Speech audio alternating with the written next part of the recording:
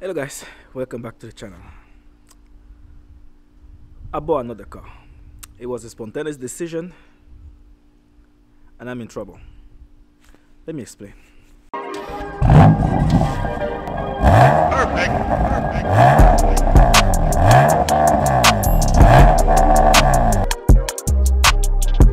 So, I was minding my own business, browsing over Craigslist, and I found my new project car.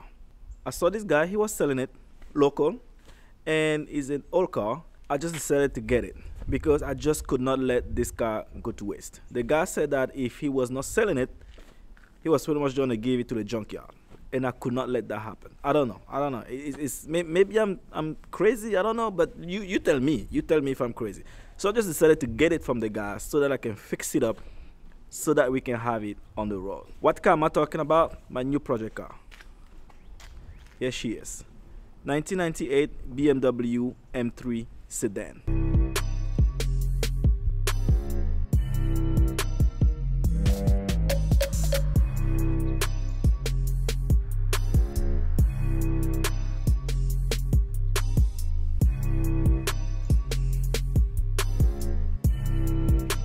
And I pay $3,000 for this. Yes. So the day that I brought it home, I had a lot of explaining to do. For those people that have wifey at home, you guys understand. So I pretty much had to tell her that I have to take her to the nail every month for a year. So yeah, this is I'm sorry if you're watching this. So let me actually show you a clip of when I was picking up the car right now. So this is an informal video and I'm picking up something. So the other day I was browsing through Craigslist and I saw a car and I just decided, you know what, let me get it. Let me save this. Let me get this car on the road. So I'm picking up a new car and this was not planned. I just saw it and kind of decided to get on it just because. Let me give you a little pip, just because it's an M3. Yes, so I'm picking up a new car and I'm gonna make a nicer video later on, but this is just a quick video right now because this is the spot where I actually bought the car. So here's right here. It has a lot of little issues, but I want to keep this E36 on the road. Man, you know, it's hard to find these cars on the road these days, so I want to make sure that I keep one on the road. This is for the love of BMW, and I'm here with this guy. It's like every time I'm with him, I'm picking up a new car. Maybe I should stop hanging out with you, man, because you make me spend too much money on cars and stop stuff. Thinking how you gonna spend it for your wife, though. that is true. Yes, wifey doesn't know about this, so I still don't know how I'm gonna pull up at home with the new car. So It's gonna kill ya. I don't know. So if you guys have any comment, please drop in the link below or drop in the description so that I can find out how I can lie about this or tell the truth. I don't know, whichever you think is the best option. First time we had a hard time. Yeah. Explaining about the Mini. So now you got a 2017 M3, you got a 2012 Mini, then you got a 1998, 1998, yeah. Now M3, 3 cars? Bro, okay, but look, this one is different though. This one is more of me trying to keep this car. Look, it's beautiful, right? Once everything is fixable. If you're listening, if you're watching this video, I mean, do not take this bullshit. This guy's bullshit. Hey, go away, go away. Don't listen to him. So yeah, this is the car. It has a little issue, as you can see here. The roof needs a new paint. Here's the inside, missing a few trims. The headliner is bad. This is it. It has 204,000 miles. Yep. See how strong this engine is. It's an M3, boys. It's an M3, man. That's why I have to keep this on the road. Seats are still good for the year. A little hole right here. But yeah, this is nice. I'm very happy. I just hope I'm not dead by the time you guys see this, but if I am, you know why I'm dead. As you can see, this is a beater, and that's exactly how that guy was describing the car, as a beater. See here, the front bumper is all broken, but that's easily, I can fix it. Headlight works. A lot of things work on this car, so I'm gonna go only point out things that do not work. So you have a bumper that is broken. The hood here, as you can see, doesn't close. Let me actually go ahead and open that for you. There you go. The hood doesn't close and it doesn't even latch, but the engine is good. 204,000 miles, so I cannot really keep the hood open because, as you can see, the hood, as you can see, it closes. So I have to fix that. It has, look at this panel right here, all rust.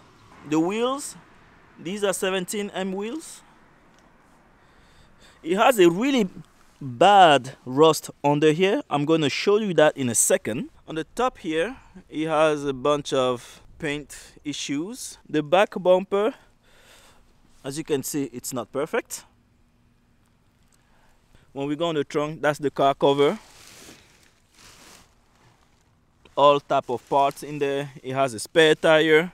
Actually, this spare tire, this is actually the spare tire here because that tire belongs here, and this one is 245. Normally a 225 is supposed to go on the front, but that's a spare tire because this one is losing air, so I have to take it to a tire place for them to figure it out. Let's go ahead and close the trunk. See this little thing right here? Let's go on the inside really quick. Now again, I have not touched the car. I didn't clean it, didn't do anything. This is exactly how I picked up the car. The seats here, definitely can do a lot of cleaning in here. That's the driver's side. It has the ASC and ABS light on. No check engine light though. Yep. These seats are in good condition for a car that is made in 1998. So you can see, that's a very old car. Honestly, this car, I see them on the road sometimes, and I have a friend who actually has one like this, but his is a coupe, and it has 350,000 miles on it. So when I call him up, I say, hey man, I wanted to purchase this. He told me that, hey man, don't even think that you can miss on this deal. This is a great deal, go ahead and get it, because the engine is solid. It also has a little AC situation. The AC blows, but it just makes a funny noise on the AC compressor, so maybe that AC compressor has to go. So those are all the problems that I know about this car.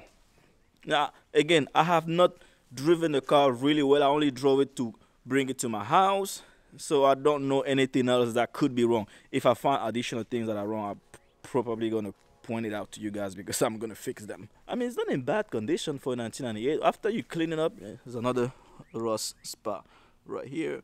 Let me go ahead and put the car on ramp over there and then show you that rust that I mentioned. All right, so I'm crawling here, and as you can see, this is the worst thing for me right here. So this is what I have to fix ASAP. Like this rust under the car, it's just bad. It's really bad. And you have another set right there.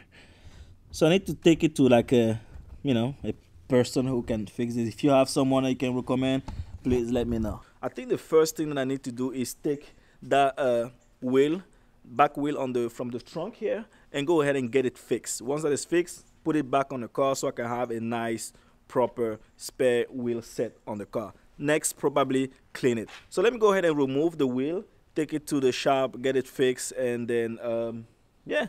So on this note, I'm not going to film that because I don't think you guys are interested in see how a mechanic fixed a tire. So I'm just going to let you go. And so I have now 3 cars on this channel: Mini Cooper right there, and the 2 M3s. Somehow this one turned out to be black also. So I'm going to be tuning all of these cars, as you know me, but I will take my time about the F80 M3 just because I'm still on the warranty. I'm still making payment on that, and I don't really want to mess up, because if something is wrong there, it costs a lot. I'm not a rich guy, okay? But this one, I can go all out. That one, I can go all out. Yep, so that's exactly what I'm going to do. Don't tell the wife again. She doesn't know how much I'm spending on these things. Please don't tell her. Yeah, so if she asks how much this costs, it's $1,000. Okay, I lied to her, so don't. This is between us, okay? Yeah.